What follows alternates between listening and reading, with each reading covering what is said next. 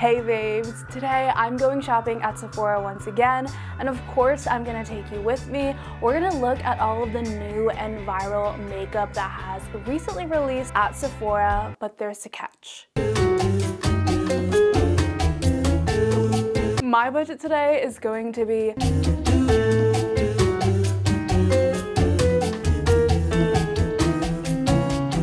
$0 freaking. Yes, I said it. I can't buy any of this. $0. That is my budget today. I don't really know why I'm doing this. This is going to be my first no spend window shopping video of the year, where I show you how I talk myself out of buying things I don't necessarily need or want. It really is going to be hard because, as you can tell, I love beauty, I love makeup, I love trying new makeup, I love buying new makeup, I love the act of shopping. But every once in a while, I have to remind myself that even as a content creator and a beauty enthusiast, I don't need it all. I don't even need to try it all. I can just go to the store, admire the way that it looks, admire the way that it feels, enjoy the idea of it without buying it. Why am I doing this again? I'm not doing this to inflict mental pain on myself, but I'm doing this because my goal for 2024 is to practice more self-discipline, which means doing more of these challenges where I have to basically discipline myself into making the better choices and practicing the better habits. I'm also so used to window shopping that this isn't really anything new for me. I find it as like a fun game where I can challenge myself to have a more balanced and healthy relationship with my finances. And because I've done this many times, I know that right now I feel strong and that I can do this, but a lot of the times I step into the store and I'm just so tempted, and that's what stores are meant to do. They're meant to test you. So here we go. Make sure you watch until the end to find out if I failed or succeeded at my own challenge. All right, babes, we made it to Sephora, and today we are not going to be grabbing a basket because we're not spending money today. Or are we? Watch until the end to find out. Front row and center of the store is the new Sol de Janeiro scent in number 59. I have 4 perfumes at home already, and that feels like one too many perfumes for me, so I will definitely not be picking this up no matter how good it smells. And I'm not gonna lie, it does smell good, but I have a vanilla scent at home already, so this is gonna have to be a pass. Glow Recipe released their new Cloudberry Essence Toner in this bright orange ombre bottle for $38. I think the bottle is super cute, but I don't usually purchase new skincare unless it's a product I'm in need of in my routine, and I'm pretty satisfied with my current skincare routine, so Glow Recipe, I don't think you'll be taking my money today. And what do we have here? I found Charlotte Tilbury's Missing Pink and Red PR lipsticks. If you know, you know. They went viral recently simply because of a PR mistake, which I thought was interesting. What the heck did Charlotte Tilbury send me? I don't even want to touch this. Holy crap! Wait, this just took a turn of events. Mine is empty. Mine is empty. Is this a mistake? I don't know what's happening. Like, there's all these pockets for new lipsticks and they're all empty, the whole thing. What is going on? To our beloved Charlotte Tilbury community, we are deeply saddened and shocked to have discovered the disappearance of our Hollywood beauty icon lipstick collection. We invite anyone with any information to comment below at #IamTheLipstickFinder. Besides the virality of this, I thought the colors were absolutely gorgeous in person, and I felt slightly tempted, but I realized I don't wear pinks and reds often enough to justify this purchase, so we're putting it back. Sephora also launched some new concealers that I considered buying for review. They feel really hydrating on the skin, but truthfully, in person, they're very sheer and didn't provide much coverage. If you're still watching, I just wanted to let you know how much I appreciate you for clicking on this video. Comment down below a diamond emoji to let me know you made it this far. Anyways, moving on. Next, I want to see what Miss Fenty had in store for me, and she recently released her lip maximizer in a new shade called Fuchsia Flex. This swatch really almost got me to give Sephora my money, but not today, friends, because it's a color I felt like I would only wear a couple of times for specific occasions, so is a no for me, dog. Fenty also released their new hydrating concealer, which I have purchased a couple of weeks ago for $30, and I will be posting a review, so make sure you are subscribed. But if you're interested and want the short version, let me save you some time and some coin. It's not as hydrating as it's marketed to be. It creases and looks cakey at the end of the day. So it's been about an hour, I just ate lunch, and I noticed that my concealer is actually creasing pretty heavily. Would not recommend. The Laura Mercier foundation is not a recent release, but it was made viral by Glamzilla on TikTok. I can't lie and say that this is terrible and you shouldn't buy it because I love it. I posted a review a couple of weeks ago about this, so if you're interested in learning more about it, make sure you click on the cards. So it's currently 8:16 and it's been about 8 hours since I had my makeup on. It's that time of day where I just feel really tired and I cannot wait to take this off. I just feel like I look oily, that's it. And if that's the worst part of a foundation, it's a good foundation for me. But to keep it short, if you already have the Estee Lauder foundation, if you have really oily skin, then you can save your $52 on this foundation.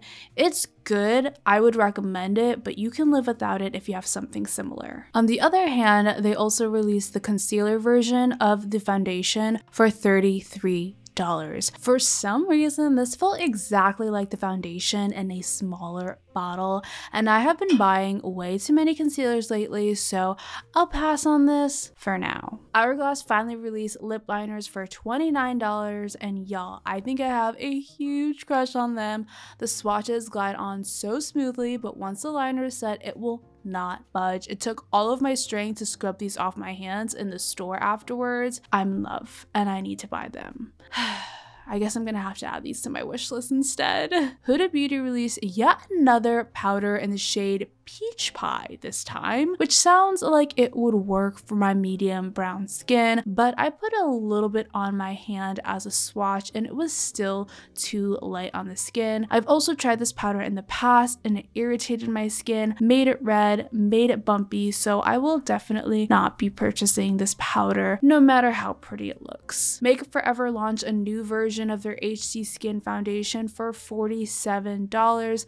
I love that they are specific that it's for normal to dry skin because this is super glowy and it feels like a very hydrating formula. And if you watch my videos, you know that I'm an oily skin girl, so I'll admire it from afar. Another day, another plumping lip gloss. Or oil. Haus Labs released the Hybrid Lip Glaze Plumping Gloss in 6 different shades for $26 each. I am really considering this. Part of me wants to use the excuse to buy them for review, but nope. Not today. We are not going to lose this challenge, so let's keep going. Next up is skincare. I only really pass by this section to see what's out of stock and find out what people are currently dying and lusting over. I was really shocked to see that they had the overhyped Z Bronzy drops available, but I'm personally waiting for Glow Recipe to release their Hue drops because the formula is so much better than the hydrating Drunk Elephant drops. Speaking of overhyped, I had to stop by the Summer Fridays section for my own entertainment. I knew that they weren't gonna have the $26 lip oils in stock, but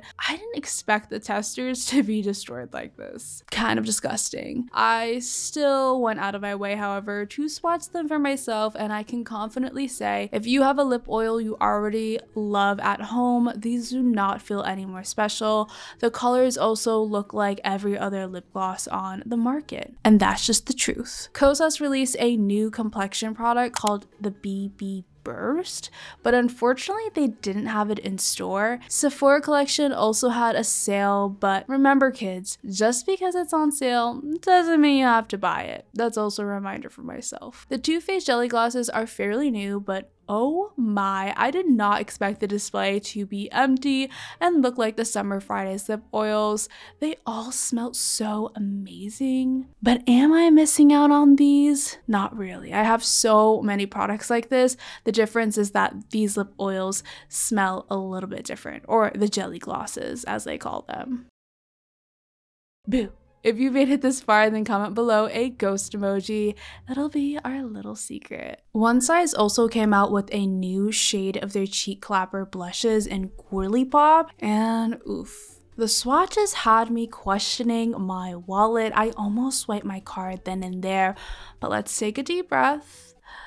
I don't need 3 different formulas of this shade, and it looks so pigmented, overly pigmented. Another brand new product is the One Size Hydrating Primer for $36. This felt really nice on the skin, but let's remind ourselves that a moisturizer can have the same effect as a quote-unquote hydrating primer. And while I was swatching the Tarte Marijuana oils, I think they're called, I bumped into this really cute guy.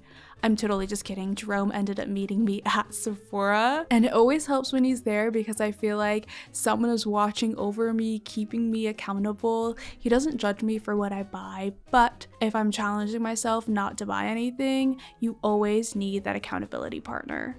So I just walked out of Sephora and I successfully came out with absolutely nothing. Do I have regrets? Maybe. Did I almost lose the challenge? Yes. I'm not gonna lie, I'm feeling a bit empty-handed and sad that I left with nothing, and I usually don't get the initial satisfaction when I leave a store without buying anything, and that is just because I'm so used to going into the store, getting instant gratification, touching and feeling all of the products, and getting that hit of dopamine when I swipe my card and buy the products right then and there. However, it does not feel the same when you leave the store without anything. But after a few minutes of really reflecting on my shopping trip, I did start to feel a lot better that I didn't buy anything, especially because this was a challenge for myself, so I felt successful that I passed my own challenge. And on top of that, I didn't buy anything I felt like I didn't want that badly. And sometimes that happens when you go into the store, you get like this impulse to buy something you never planned to buy. And when I walk out of the store, I initially get excited for it, but then I go home, try on the product, and realize I didn't even want it in the first place. And I know some of y'all might be asking me, why would you do this to yourself? Why would you go into the store? Why don't you just avoid the store in general? And the reason why I don't is because I still love the act of shopping, looking around and admiring the products, and I feel like this challenge allows me to do it without actually splurging. And plus, I still found it enjoyable going into the store, being able to look at all of the new things. I also think that it's beneficial for my channel to show you all of the new things and sharing my thoughts and opinions on them without having to swipe my card. So I don't completely think this was a waste of a shopping trip. For me, I personally still found it beneficial and enjoyable to really just enjoy the environment. And now I have more money to spend and more time to think through my decisions and make smarter purchases in the future. So I hope this is a reminder that you do not have to buy all of the new makeup releases,